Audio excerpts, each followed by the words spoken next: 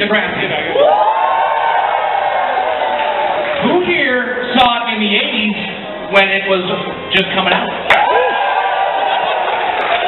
Be honest on this one. Which one of you kids watched it in reruns? It sounds like everybody's screaming. So this is not going to be a good official poll. So we all love Degrassi, right? You ready for school now? Okay, we're going to, again, bring our stars up here in just a little bit, but we're going to make some memories tonight, so please, I want you all to join me and give a nice, big Saskatoon welcome to the stage here at the Roxy for the Saskatchewan Entertainment Expo. Because tonight we've got Mastrioni and Stacie Mistysin.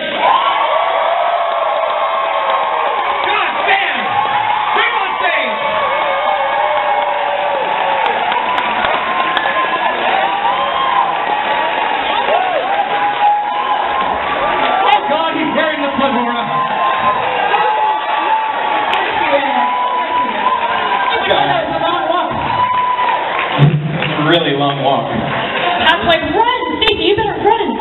You're not going to applaud that long. Thank you so much, guys, for coming. This is incredible.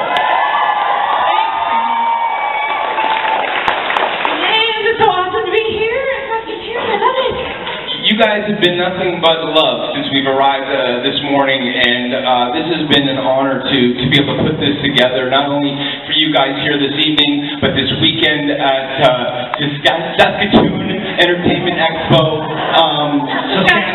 Saskatchewan, one of them. But, you know, this is a little tour that we created a couple of years ago. We honestly weren't even sure that you guys would want to celebrate a show that was over 30 years old. You guys must be old like we are. Yeah. What a testament to a little show, a little Canadian show that stood the test of time and allowed us to tell stories that was never censored, never preempted. We live in such a wonderful country that we can actually tell these kind of stories. And thanks to people like you for... Thank you for letting us into your homes and being a part of your lives. And for Stacie and I, you know, this is not just an opportunity to say hi, it's an opportunity to say thank you for 30 years of Degrassi. And we're just blessed to be here with all of you tonight. And you kind of saw the ups and then all the downs. Yeah. What did you feel when you read this? Because again, this was like you were saying goodbye to these characters this way. You played these characters for so long. How did you feel with the end? Well, I think we were both pretty surprised, but also really excited at the opportunity to be able to do something so much more risque than we've been doing over the years. It's not Joey's butt. I mean, who hasn't? Sorry, Pat. Yeah, no, it gave us a lot more to do, especially for Pat and myself. So that was exciting to rest as actors, and yeah, it was, but it was also kind of daunting too. There was a lot for us to do. What about you, Pat? You know, you guys remember those 80s cheesy, not cheesy movies, but all those 80s movies like 16 Candles and you know, this was our attempt at trying to create something as cool as that, and we knew that it was going to blow people out of the water. Like, we knew that Wheels ending up in jail and MC ending up blind, people were going to go, what the hell did I just watch? That was the worst party ever! You guys ever played board games or anything? You know, just staying true to the whole world of Degrassi, we didn't pull punches. We didn't want to wrap things up in a bow. We wanted people to walk away going, "What? Wow! What was that? What was that?" And we accomplished that because we could have kept the series going for another 2-3 years easily. We were at our peak on CBC. People were watching us, millions of viewers a week.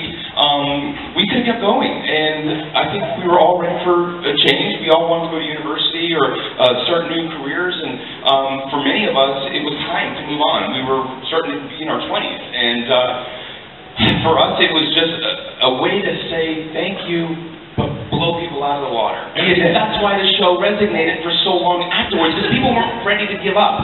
You know, you watch a TV show and it kind of goes a couple of seasons past its prime.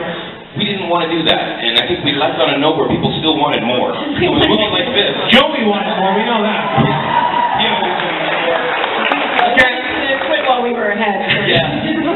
I believe we do have a question now. Hi, guys. Hi.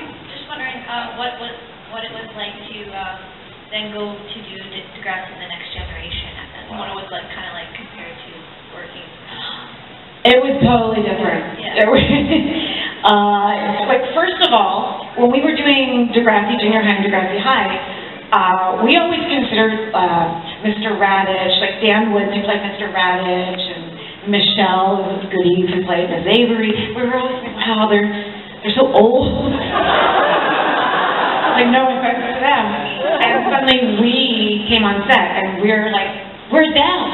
Where's them? Because everybody, we're like the old guys on the show. Telling the kids what it was like back in the good old days. Did you see our phones? They were huge. Did you guys laugh when the antenna came on? Yeah, the kids weren't even born when the original series was made, so they didn't come to the series with any real preconceived notions of it. They kind of came into it open eyes, and many of them were professional actors, by the way, and ready to just do a good job. They didn't need to be trained, they didn't need to be coaxed into anything, and we were there to sort of lend a friendly. She's getting used to this.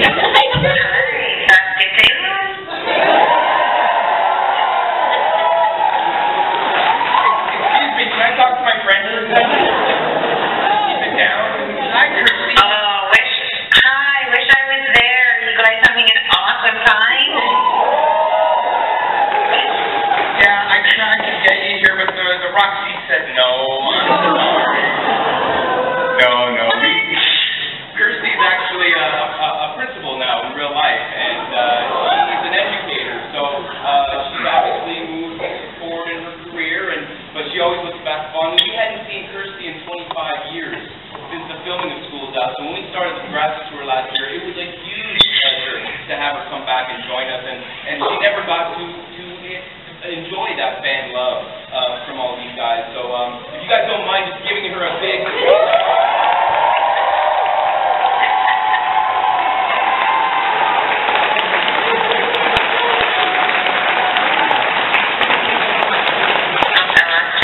Oh, you still there, Kirsty?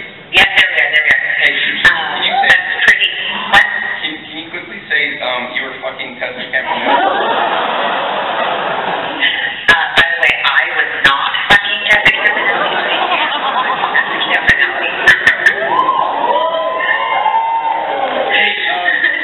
Did Tessa have the abortion or what? Is there a little Joey Jeremiah? Well, we'll never know, will we? They let Tessa working into the... Isn't it kind of late to be asking, Joey? It would be 25. Spin-off. He would be about 25. Not too late for a spin-off, huh, Kirsty? I miss you, Kirsten. That's a reference to write that for us. Hey, listen, sorry to bother you so late. We know it's 11:30 in Toronto. We just wanted to say we love you. Thank you so much for a great job on School's Out. And we'll see you